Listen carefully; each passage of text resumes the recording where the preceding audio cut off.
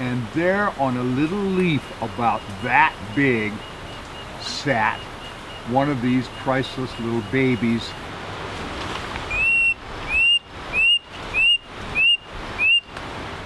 This is fabulous. I do want to stay another night. I'd like to do some more work on their ecology. I didn't have my camera with me. On and on and on, yada, yada, yada, but we're successful! Yahoo! This is a representative of a group of toads called the pebble toads. Toads are frogs, but this one is a special toad amongst toads because it's a climber, it's arboreal. This particular one is one that I'm especially interested in because pebble toads commonly occur on the summits of the highest tepuis.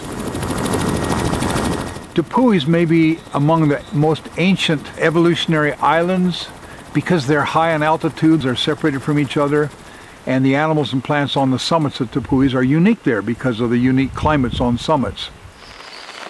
It is a biodiversity hotspot on the planet. This is potentially the ancestor because it's in the lower cloud forests that occur at the base of the cliffs of the taller tepuis. This one may be the ancestor to all those on the summits.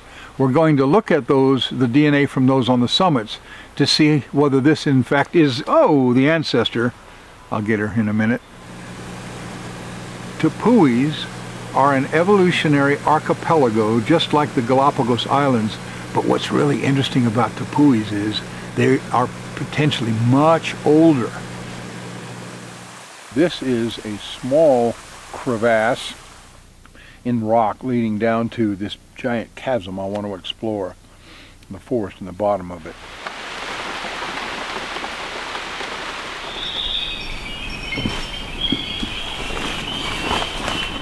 I got down the bottom, spent 3 days and 3 nights, and found the animal. It took at least 36 hours to recognize how to find it. We assume the toads are as ancient as the tepuis. But guess what?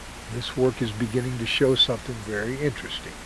Not only the pebble toads, but many of the reptiles and amphibians that have gotten to the summits are actually pretty recently arrived. And this is a big paradigm shift. A paradigm shift means everybody thought one thing and the whole world has to change now to think another thing. And that's what some of the data I'm gathering is all about, is trying to corroborate this latest finding. And then we have to understand, how'd they get there? Did they climb up the cliff? Did a storm suck them up from somewhere else and drop them on the top?